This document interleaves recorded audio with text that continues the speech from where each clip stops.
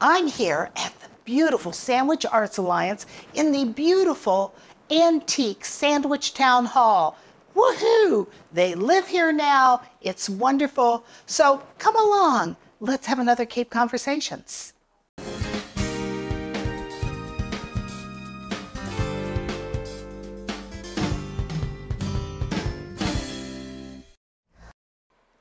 Hi, everybody. I'm Melinda Gallant, and I want to welcome you here in this beautiful space. And I am sitting with the Sandwich Arts Alliance President, Kathy Aubin. Kathy, welcome to Cape Conversations. Thank you so much. And wait a minute, you should be welcoming me because I'm in your space. That's true. You're in our beautiful new space. Oh my gosh, it is great. So I know this was really easy to put together. It looks like, so beautiful and so well done. All the spaces in here are wonderful. The gift shop is gorgeous. So it was so easy to do, right? It actually was relatively easy to do. And I've had that conversation with myself for a while because what happened was we packed up our old space. Right, on 6A. On Route 6A Yeah. in Sandwich, right in coming into town. We closed our business and we packed up on August 24th. Oh my gosh. And we said we're going to take a week or so to pull ourselves together. We packed up, we moved here, and we were here open to the public on September 5th, right after Labor Day weekend. We decided not to get into the Labor Day weekend craziness, but we started here on September 5th. So we literally have been here a month. Oh, that's wonderful. And I cannot tell you how proud we are of everyone, all of our volunteers, all of our staff people. Each one of our entities actually took a room. So the visual arts people were responsible for the gallery space. Joan, who runs our gift shop, was responsible for the gift shop area. We needed to set up our classroom. So all of those folks put together their teams and they did the build out, and it happened really very quickly. And everyone who has come into this space, particularly the folks who love this building, love what we've done here. Oh, that's wonderful. It's gorgeous. It's well, gorgeous. Would you say it's a community collaboration? It is absolutely, because now we are right in the center, right in the heart of the Glasstown Cultural District. And we cannot overstate the value of that, not only to our organization, Sandwich Arts Alliance. We're 8 years old. Okay, we're 8 years old. We are literally run by volunteers, a couple of paid staff, not a lot. And the effort that has gone into building our organization and to helping our artists be more successful in their business. We are right here and we're working together with the entities that are right here in the district. Well, the cultural district is, it's very special because there are very few across the country, first of all. Exactly. And they're designated because of their historic significance and their cultural attachment to the community they're in. So, right. That alone, to be here, all of a sudden you're noticed. I know you were on 6A for a long time, and I am, to be honest, a part of all of this. Yeah. But being on 6A, everybody goes, "Oh, you're on 6A." Not so good. Great. However, it isn't. Not for like this. This is very special. This has the feeling of welcoming community in. Yes. You can walk to it. If you park at the Daniel Webster, have lunch, you can walk down and come go through the gallery. If you have lunch across the street, you can go to the gallery. You can go here and you go across the street to the Glass Museum. You can walk up the street to Heritage Museums and Gardens. it is all unbelievably wonderful. It is unbelievably wonderful to actually be in this building, which has been revered and protected by generations of families throughout since 1860. 1860. We are in the building and we're sharing it with the town of Sandwich. This building now, their they're working upstairs, we're working downstairs. Right. We're sharing the building, and we're working together. And that is something that you cannot overstate that gift. No, it's wonderful. Literally, we're shoulder to shoulder saying, how can we bring economic development to the district? Right. But we're all working together. Well, and the town was really smart. The town fathers. Oh my God, I'm saying the town fathers are really smart. Am I going to be struck by lightning? No, they are. They were really smart, and this is why they were really smart. They were really smart because they realized they couldn't have the buildings sitting empty. Although the seat of government is still upstairs, it's here, and they have their selectmen meeting and the school committee meetings up there and other historic meetings up there. It is still used a lot. However, the downstairs was not going to be used. And this is what it originally was. Well, it wasn't a cultural center, but it was originally little shops and little stalls. They called them stalls back then, you know. And so, you know, they were selling their wares, you know, dried meats and, you know, woven things right here. So it's a wonderful long tradition being extended now even longer. And I just think it's so wonderful for you guys. That's for sure. Every single day that we walk into this building, we literally say to ourselves, we cannot believe that we're here. Really, that's what we say to ourselves. And we have such a respect and a sense of honor that somehow everything became aligned and we got picked, which is for the Sandwich Arts Alliance, 8 years old. It's a really big deal. It's a really big deal, and we are very grateful to be here. Well, and here's the thing. The Cultural District, which has its own thing, they're going to be doing lights downtown here. Yes. And they're getting new banners. We're going to actually kind of be moving in. To me, it's like we're moving into the millennium now. Well, we did things like First Night here and things like that in Sandwich, and it was a wonderful thing, but not all things last forever. Right. But some of the things that you're doing, the Cultural District is doing, the Glass Museum is doing, yes, is going to live in perpetuity. It's going to be here forever. Right. For other generations to see. And that's what's so exciting to me. It's just... It is exciting because now it really is becoming a cultural district as it relates to people coming into the town. So if you think about the beautiful lighting system and the trees that was just proposed by Town, and I know there's some work going on with new banners. Yeah. That will... and you're going to have banners. We're going to have banners. Well, we're working on that.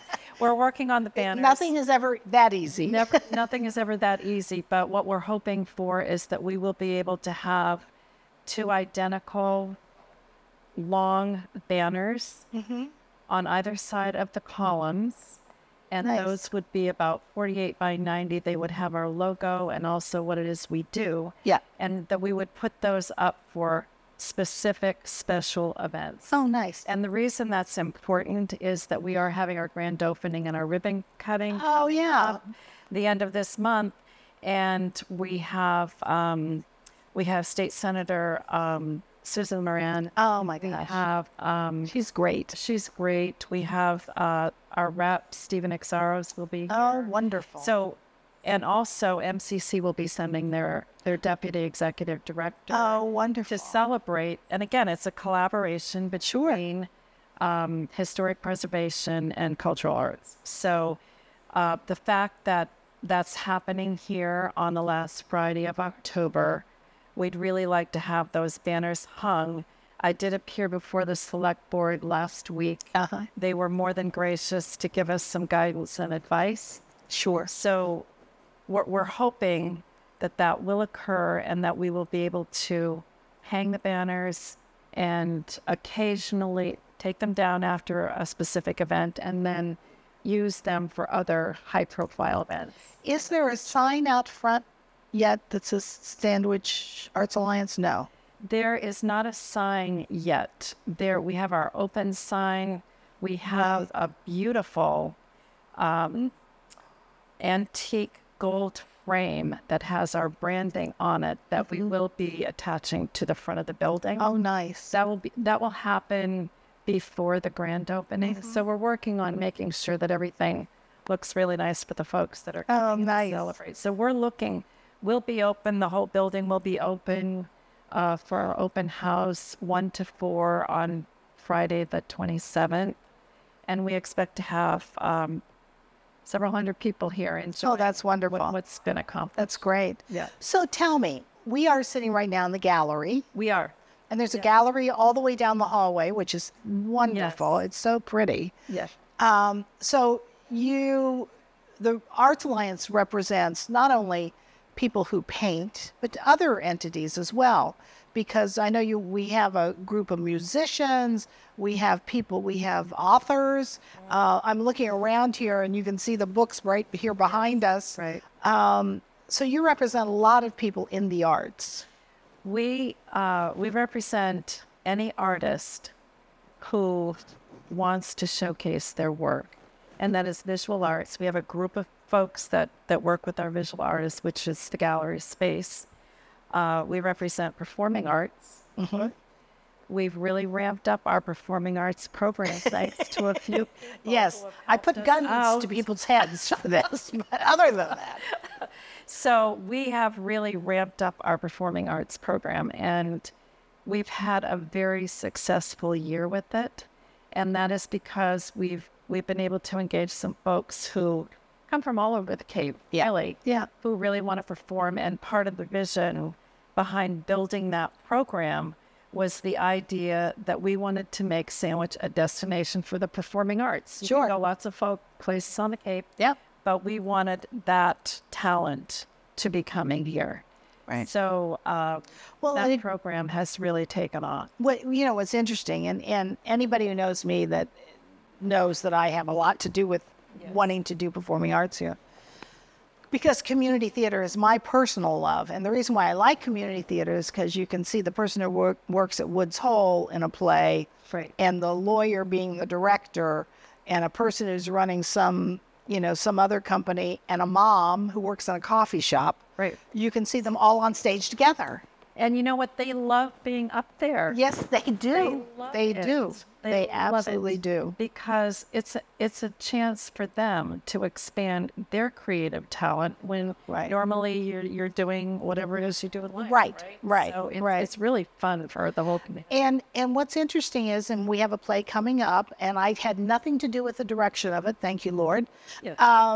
It's directed by a wonderful gentleman by the name of James Ring, and with 3 terrific actors, and it's Agnes of God, which is a dark play, but a play about women in the 80s, and also about religion in the 80s and psychiatry in the 80s. And it's everybody goes, oh my gosh, it's so heavy. I said, well, you know what? It's interesting if you look at it, that way.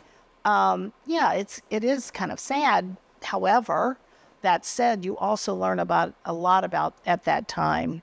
And, you learn for the future by looking at your past. So it's good. I'm so excited, though. It's going to go up. And I know. They're rehearsing now very hard. So. And it's a full run play over 2 weekends. Yep. So we have some astounding actors. We have Janet Geismore. Well, who's local, who's unbelievable. I know. But these are folks who... They just have so much intrinsic talent, and they have to perform. Yeah, they do. And when I think about the amount of work that goes into a full-run play, which I was not exposed to before we started doing we just finished one. Oh, my goodness. You just think of the amount of time and energy that goes into August, I guess. happen. It's astounding. It really is a big commitment. Yeah, it is. For them, it certainly is. It's all that. For our authors, of course, what we did was we said we want to showcase our authors, and we would love for everyone to get equal billing, because if you're trying to merchandise yourself, what you really care about is is my book front and center so people see it when they come in? So, Gee, there are authors that are like that? I did not know right. that. So what we did was and Jimmy Ellis did this beautiful work. Yes, he did. It's beautiful. So these bookshelves were built. We have everyone equal billing, inventory underneath where the book is shown. And I like that it is integrated with the gallery because it shows that we all work together. We all have multiple talents, right? Right. And we care a lot about everyone being able to show their work. Sure. Yeah. Well, I will say this. I always said in Sandwich, the best gift shop was the Glass Museum's gift shop. Yes. It is gorgeous. gorgeous. It is gorgeous. Well, I mean, it's all glass and it's all, How could it not be? how can it be gorgeous? So bright, the colors and all. Yeah. However, you guys are giving them a run for their money, I think. like it? I think it's beautiful. It is. I've already bought a pumpkin there, a little tiny pumpkin. So, Yes, and you know what is astounding about the space? Think about it. The high ceilings, the beautiful windows. It's so well lit for natural sunlight. Same thing with our classroom. yeah. That everything pops. Yeah. It just It does. You're absolutely right. It's really beautiful. And you know what's amazing is how many members do you have We now? have about 375 on thing at this point. And there's some in Sandwich and some outside of Sandwich. They're all over. Yeah. We actually have artists that submit their work to shows that are all over the country. Yeah. So obviously we have a reputation now. Yeah, which is great. Yeah. Great. Yeah. And you're the second president, correct? The first president was Joanne So, Westerhouse? I'm number 3. Oh, number 3. Okay. Right. So I'm number 4. Oh, So we had Joanne as the founder. right. How she wrangled I don't know together either. Yes. is really something. Yep. know. Yep. She just had that incredible gift of a concept and figuring out how to get the right people in the Well, room. and she just right? went at it like a dog with a bone. She poured her heart and soul into it. And Yeah. if it weren't for Joanne, we would not be here. There's just Right. no That's question. absolutely true. No question. So then we had Kathy Odian for a year. Oh, I didn't realize that. For a Oh year. my gosh, I didn't Sort know of that. through a transition. Yeah. A number of members of the board were doing other things coming in. We were trying to bring some high-profile people in. Mm-hmm. And Kathy, when I first became involved in the organization, Kathy was the president. Oh my gosh. And she did a great, great job. And then, of course, we had the pandemic. Right. I mean, I have thought. But you're about still this going. That's what's amazing. I have thought about this so much. Yeah. Literally, we're in our little shop in 6A. I talked with the owner's wife yesterday about our space. We're kind of finishing up a few things.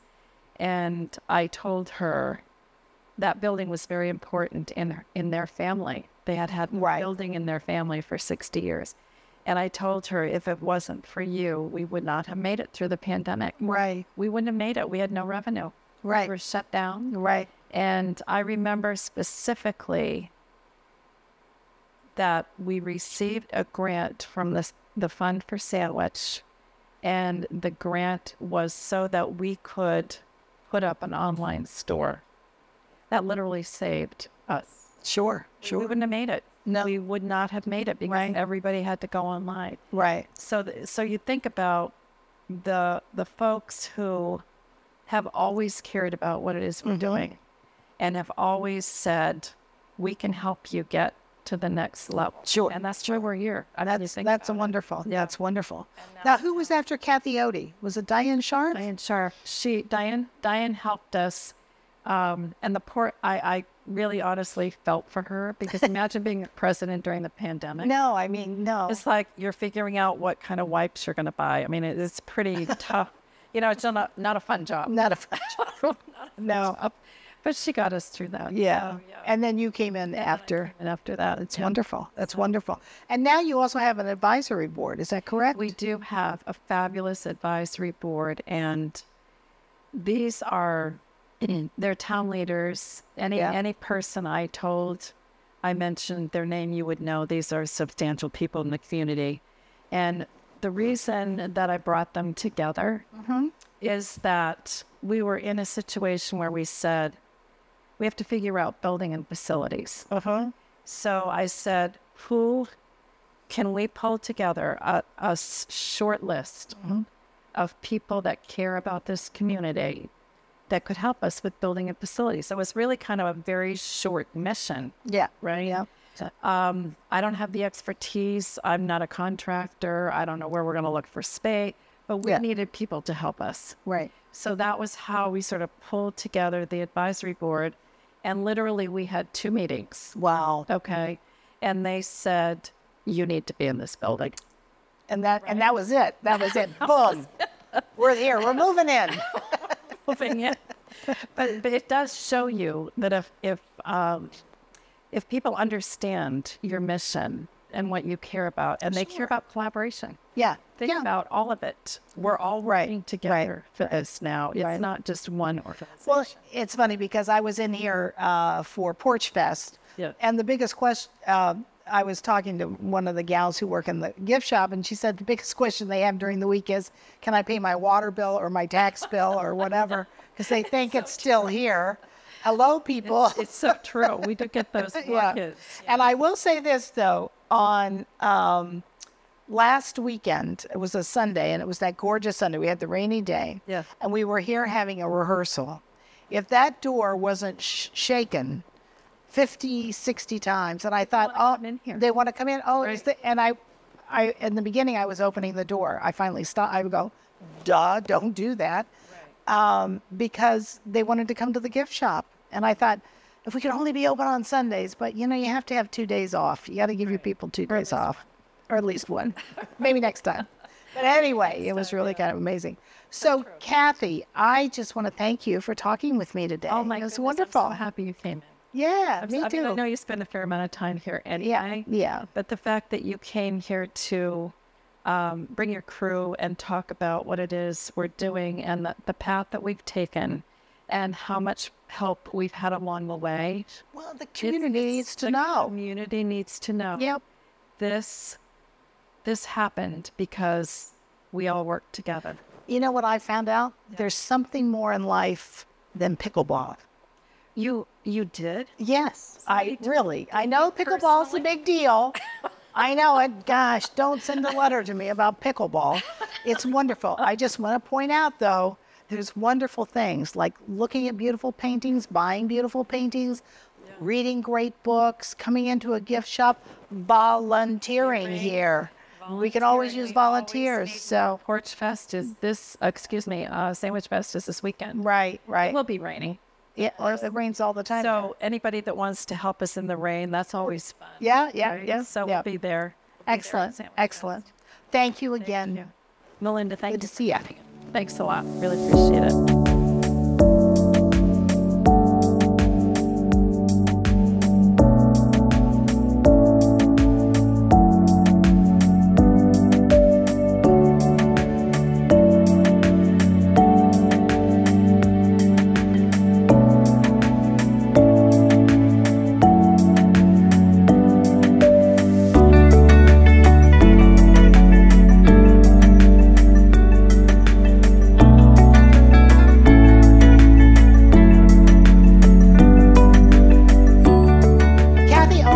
She is so terrific, and the president of the Sandwich Arts Alliance.